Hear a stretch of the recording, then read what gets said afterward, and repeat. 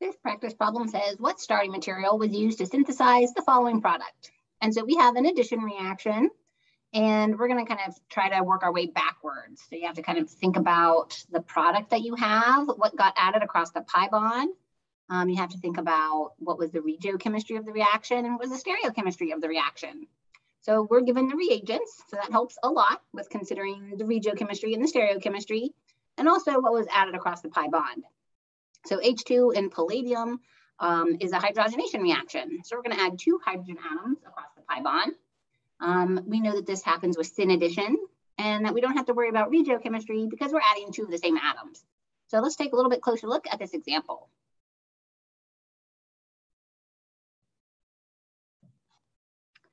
So with this case, it's really important to take a look at our product. Because that's going to really dictate what starting material we had. So in this case, we have our 2 hydrogens right here. And then we can see that there was a tetrasubstituted alkene as our starting material because there's 1, 2, 3, and 4 carbon atoms that are present. So that kind of helps us narrow things down a little bit. If we're trying to work our way backwards, we can cross answer choice 3 off right away. The tricky part of this is kind of distinguishing between answer choice 1 and 2. So you may recall that I said that this reaction occurred with syn stereochemistry, where the 2 hydrogen atoms are added on the same face as each other. That is not what we observe in the product. In the product, we can see that the hydrogen atom and on the left-hand side is dashed, and the hydrogen atom on the right-hand side is wedged. And so that's kind of a big red flag that we had a bond rotation occur. So keep in mind that single bonds can freely rotate. And so you can kind of think about the molecule in lots of different conformations. So how could we kind of view this molecule with the correct syn addition? We'd have to rotate that carbon-carbon bond and think about it like so. And in this case, we would have our 2 methyl groups, oops, sorry about that, on the same face. And the 2 hydrogen atoms would be on the same face. So all we would have to do is kind of, again, rotate that bond until the hydrogen atoms are on the same side. So both dashed, for example, or both wedged.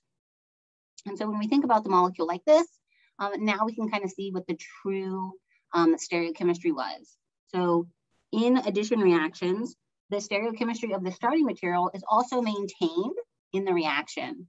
So what that tells me is that in the starting alkene, the 2 ethyl groups are on the same face of the alkene, and the 2 methyl groups should also be on the same face of the alkene.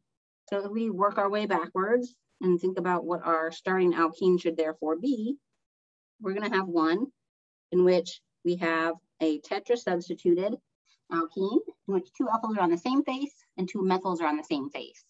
So this is going to correspond to molecule number 2. Don't be fooled by kind of the group here pointing one way and the group here pointing another. Again, free rotation about those single bonds.